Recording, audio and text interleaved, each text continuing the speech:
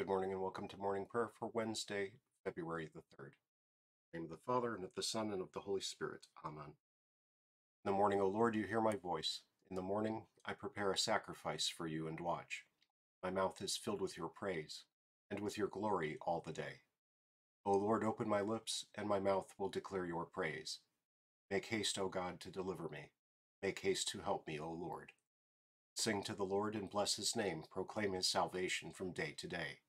Give to the Lord the glory and strength. Give him the honor due his name. Alleluia, alleluia. Glory be to the Father, and to the Son, and to the Holy Spirit, as it was in the beginning, is now, and will be forever. Amen. Praise to you, O Christ. O come, let us worship him. Clap your hands, all peoples. Shout to God with loud songs of joy. For the Lord, the Most High, is to be feared, a great king over all the earth. He subdued peoples under us and nations under our feet. He chose our heritage for us, the pride of Jacob, whom he loves. God has gone up with a shout, the Lord with the sound of a trumpet. Sing praises to God, sing praises. Sing praises to our King, sing praises. For God is the King of all the earth. Sing praises with a psalm. God reigns over the nations. God sits on his holy throne. The princes of the peoples gather as the people of the God of Abraham. For the shields of the earth belong to God. He is highly exalted. Old Testament reading today is from Zechariah chapter 14.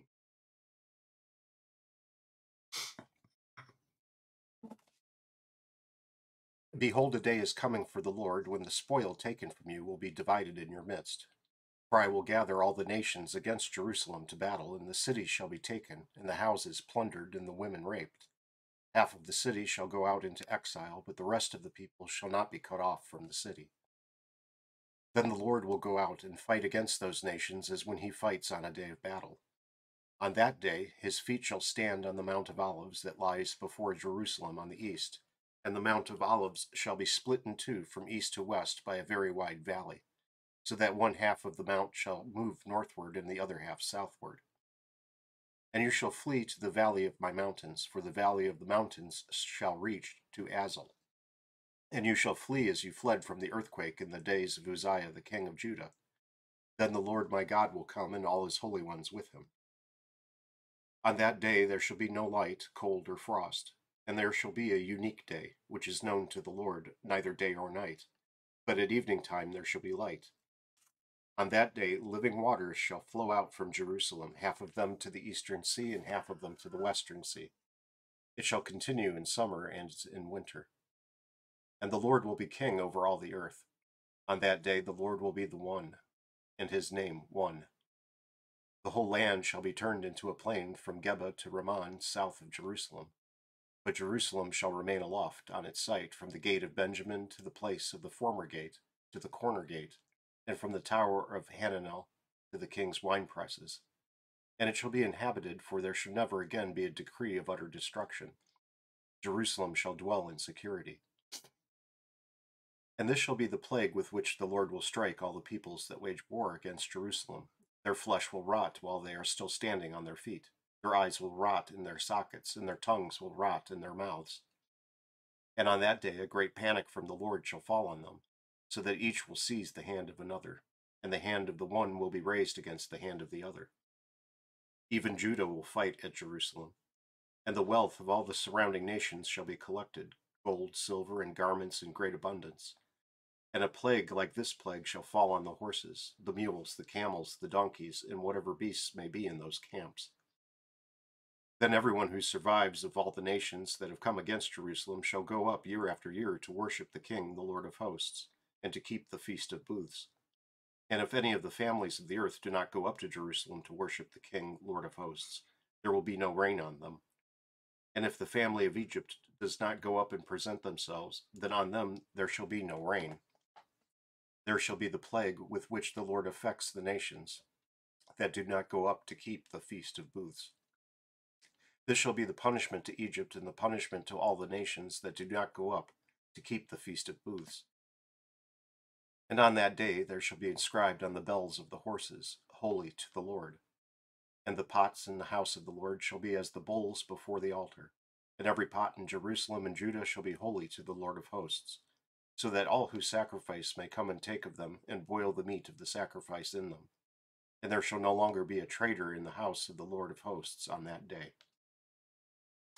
Our writing this morning is from Georg von Anhalt, from 1555 book of his sermons. It was highly necessary to instruct the people that the true worship and honor of Christ and of his holy sacrament does not consist in such external gestures or services alone. Also, that our dear Lord Jesus Christ did not institute this venerable sacrament for the sake of seeing and worshiping or being present there for this purpose, but so that we would partake of it, as the Lord's words say, take, eat, take, drink, etc. These words have power and avail so much as to say, this is my body, this is my blood, this do in remembrance of me. Therefore the word is most important, though through the power of which, from the institution of the Lord, the true body and blood of Christ are there. The word teaches us what kind of treasure we have there, what we should use it for, and why Christ is there, so that true invocation and spiritual worship are enkindled in us. Now here we are not saying that one should not worship our dear Lord Jesus Christ in the sacrament, being present, or that one should not hold this sacrament with all honor and reverence.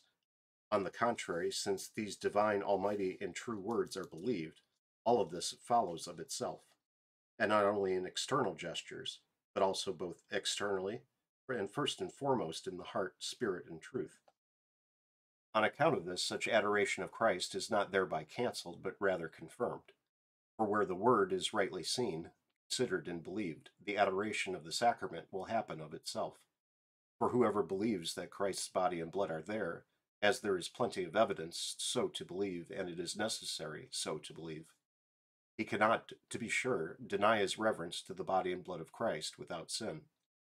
For I must confess that Christ is there when his body and blood are there. His words do not lie to me, and he is not separate from his body and blood.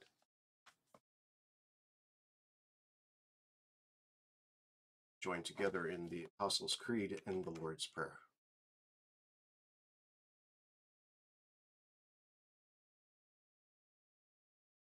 There we go.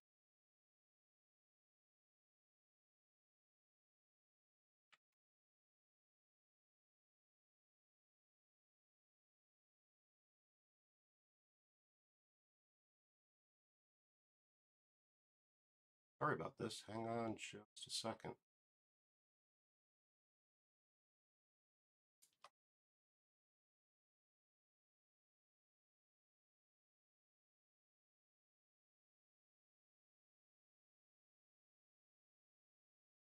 That's better.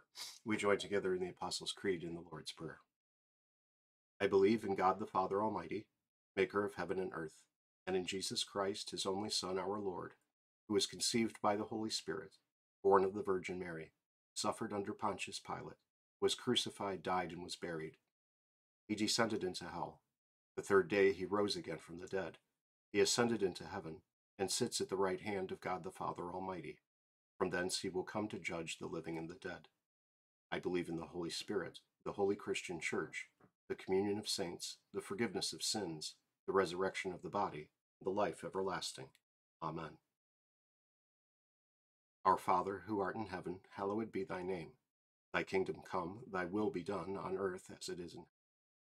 Give us this day our daily bread, and forgive us our trespasses, as we forgive those who trespass against us. And lead us not into temptation, but deliver us from evil. For thine is the kingdom, and the power, and the glory, forever and ever. Amen.